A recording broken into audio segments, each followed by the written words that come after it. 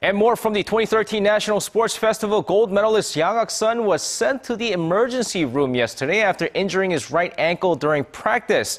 According to several sources, the gymnast can't seem to feel anything in the injured ankle, but the coaching staff hopes it's nothing serious. The 21-year-old was hoping to showcase his new Yang 2 technique for the first time before this injury.